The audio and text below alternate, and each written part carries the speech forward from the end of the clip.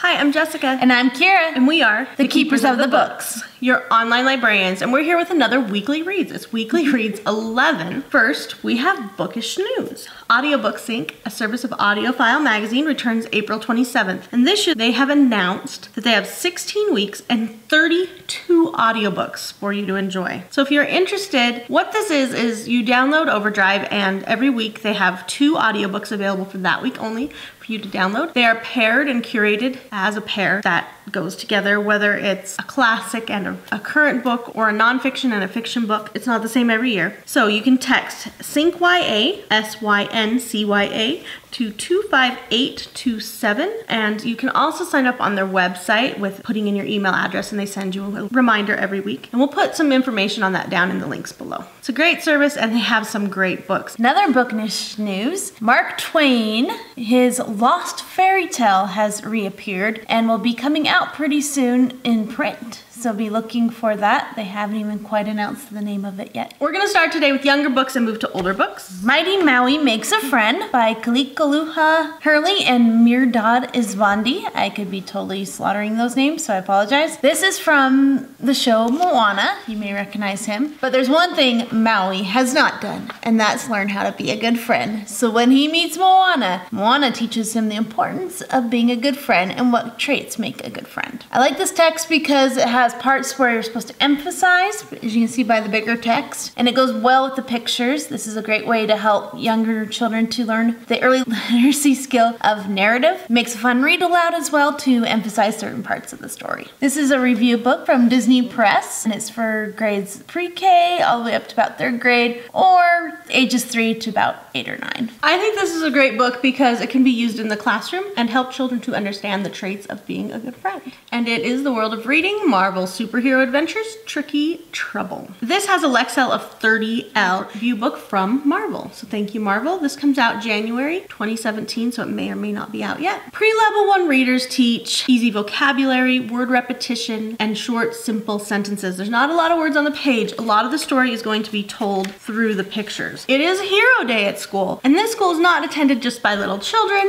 but by heroes and your mighty Avengers. You can see that they are students here and that there are things going on in the pictures. The kids are going to have to not only read the words but study the pictures, because with this few words, obviously the entire story has to be pretty simple, but the pictures are going to help them more than even the words will. So this is just a really fun one for kids who are learning to read and are reading at a very beginning level. Lots of sight words. Kids will like this one if they like the Avengers. The Capybara Conspiracy by Erica Perl. In this book, Farley Middle School's principal is obsessed with sports. In fact, if you're not a sports team, you have to hold your academic school club down in what the kids call the dungeon, which is basically this dark, dingy, forgotten hallway in the basement of the school. Olive Henry is determined to get herself and the other academic clubs noticed. When she wins this awesome essay contest where she gets a free trip to Florida, she tries to get it on the school announcements, but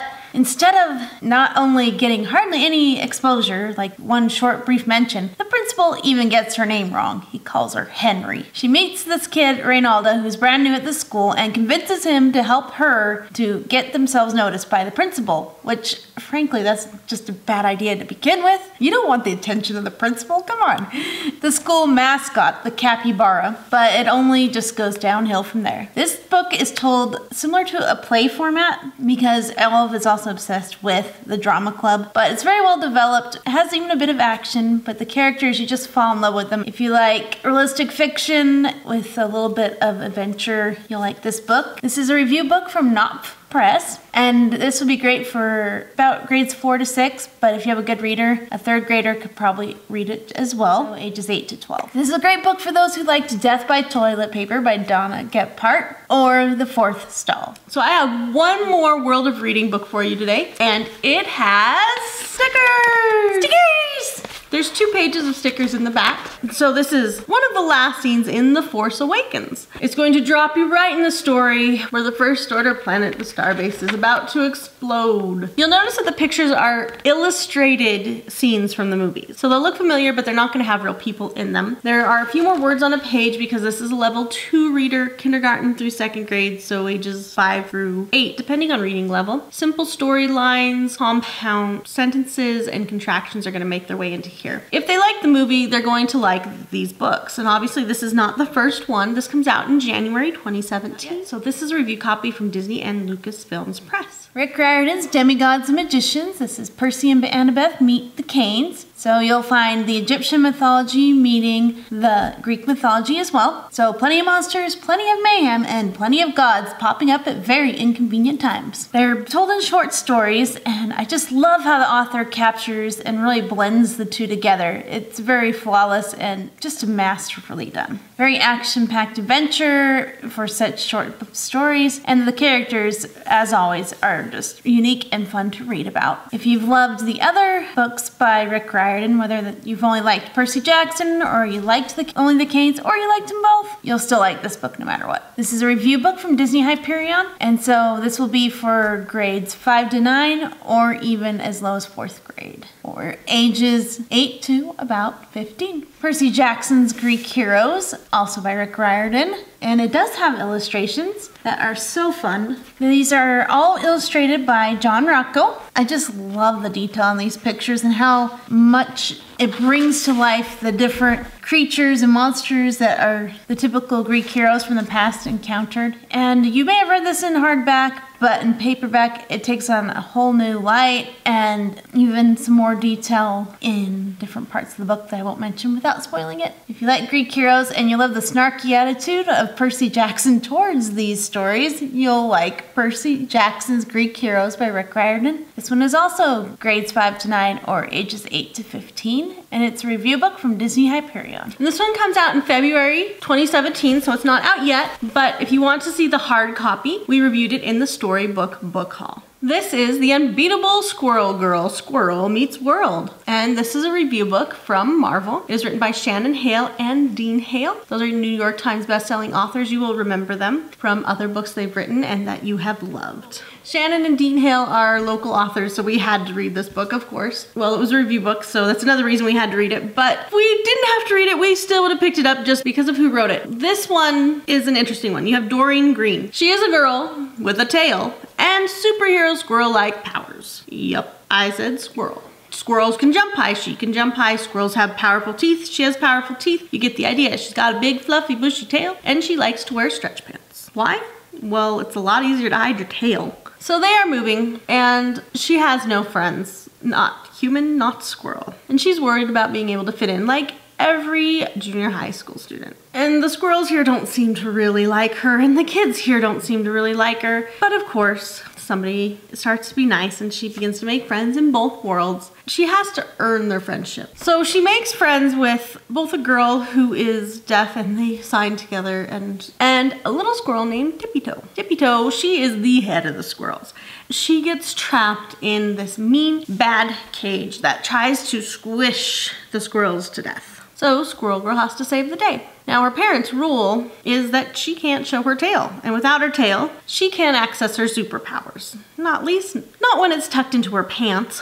She decides on several occasions in this book to let her tail out so that she can help save the day. On the cages trying to squish the squirrels, there is MM engraved. Who is MM? And why is he trying to kill the squirrels? And why are the dogs all of a sudden getting all mean and up in the squirrels' business and trying to kill the squirrels as well? It's really hard to run a squirrel world when these dogs are all trying to mess up your meeting. There's little cages trying to squish you to death in the trees. This MM person is a lot worse than she ever imagined, and she needs the Avengers to help. Why won't they listen to her? Maybe, just maybe, Doreen or Squirrel Girl can get the Avengers to listen somehow. So this book is told in a variety of perspectives, and the perspectives are labeled at the beginning of each chapter. You have chapters with Doreen, which is Doreen in human form, chapters with Squirrel Girl, which is Doreen in squirrel form, chapters from Tippy Toe, and chapters from her human friend Anna Sophia, chapters in text message, and anyways, there might just be some chapters in the perspective of the bad guys. And I'm not telling you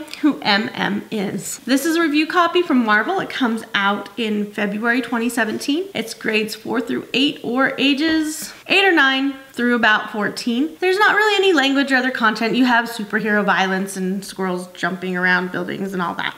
And parents who are a little concerned even though they know that their daughter was born to be a superhero. It's just a fun read. It's got lots of girl power and lots of squirrel power. The long anticipated, at least for me, review for Randoms and Rebels by David Liss. So first off, Randoms is the first one. In this book, Earth has been selected to be considered for the Confederation Council. And that's basically every single planet that has life forms on it, with the exception of one, which we'll get to in a sec. How did they get to be a part of this council is they have to acquire so many points of experience in order to level up enough to be considered limited members of the Confederation Council. In this whole process, something happens. One of the teams never makes it on to the spaceship where they're trying to acquire these points because this evil society known as the Fans destroys the shuttle before it can get to the spaceship.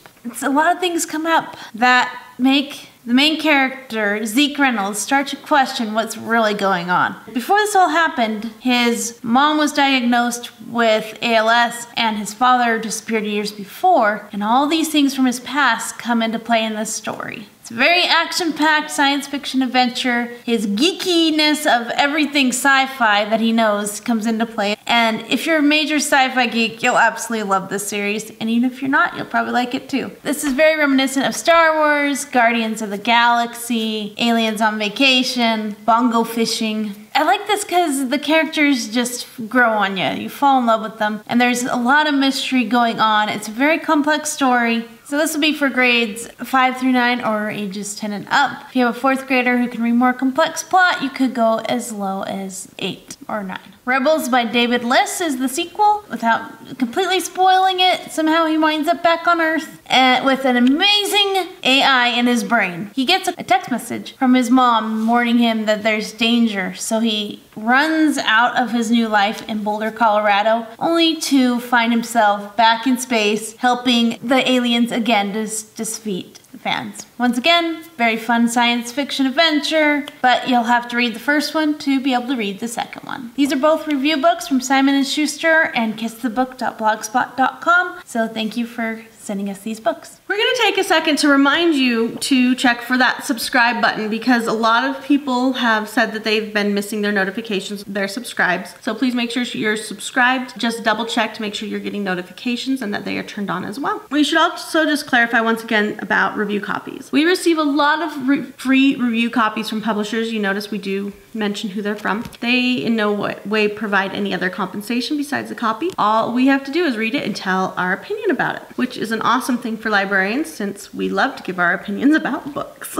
The Last Descendants and Assassin's Creed series. These are really fun books. So this one is through Scholastic and Ubisoft. I literally knew nothing about Assassin's Creed. I do not know what it was, and this is not what I expected it to be, but this is awesome. And now I have to go see the movie because I am totally an Assassin's Creed fan. What this is these kids have DNA and threads to past ancestors who are part of either the Brotherhood of Assassins or the Templar Order or both. There are these 3 pieces of the trident. They've been broken off and turned into blades. Each of those has a special power. Now, Owen at the beginning does not know any of this life. His father died in prison. Owen insists that his father did not commit the burglary that he is said to have committed. They have this guy at the IT school. His name's Monroe, and he has this special cool technology that can take you into the past. Owen wants to use this technology and his connection with Monroe to take his DNA and find out if his father really did it, or find something that can clear his father. So this technology is called an animus. The only thing is it works off cellular memory. memory. Owen's DNA and history with his father only coincide until the moment of his conception. After that, he can't remember anything of his father, but he can remember everything from all of his ancestors back way back. Pretty much the beginning of time. So his past and Javier's past ancestors have collided in the same time point as one of these artifacts. They go back and Monroe finds that there's a little more to this and he ends up having to stop the simulation. Monroe pulls together a bunch of kids, not just Javier and Owen. They get pulled into this past that they didn't know that they even really had, that they all had these threads together, and they get pulled through their cellular memory into the 1863 draft riots in New York City, like Abraham Lincoln during the Civil War. You're on these violent streets, there's mayhem everywhere. Some of these children, they don't really know what they're getting drug into. All they know is that pretty much everything just is. It's not that either side is good or bad, it's just that they are. And they both believe that they're doing things for the greater good. So you're gonna find out more about the Assassin's Creed, the Brotherhood of the Assassins, the Templar Order, the Trident. And you also get some historical fiction background, 1863 draft riots, due to ages and violence grades 6 and up or ages 12 and up. But because of the movie, you may even have some high school students who are interested in it as well. I'm going to review the second book. It is going to spoil the ending of this book. If you do not want to be spoiled, fast forward to Kira's next book, Charlie Higson, The End. Book 2, The Tomb of the Khan by Matthew J. Kirby. This is Owen and his friends. In the last book, they made some great accomplishments, but they lost. They have been split up. Owen and Javier have been taken by the Assassin's Creed. The rest of them have been taken by the Templars. Then you have Monroe. We don't know who Monroe is, that he's like some rogue. We don't know if he's good, he's bad. But then again, we just know that everybody just is, and they are doing what they believe is best for the greater good. You have your time travel aspect again. You have the friends all being taken back. They believe they have found pieces of where the second relic is in China. And the great-grandson of Genghis Khan is Monjiki Khan. I could be saying that completely wrong, but his tomb has never been found, and they're thinking that's where this relic might be. So you have both sides trying to go back to the same time period. They're not sure who to trust. They're not sure which side they're on. They're not sure if they're being told the truth by anybody. They just know that their DNA and their past ancestry has all ripped them from their pleasant little lives or not so pleasant little lives and tossed them into this world. Now they're in Mongolia, China, they're all fighting for this relic, but they're not all following the same timeline because the only one with the most data is Monroe.